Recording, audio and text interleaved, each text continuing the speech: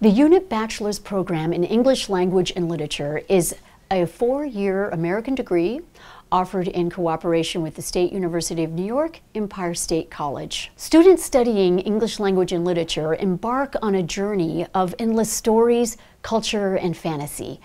This program delivers such practical skills such as critical reflection, writing, and thinking outside the box.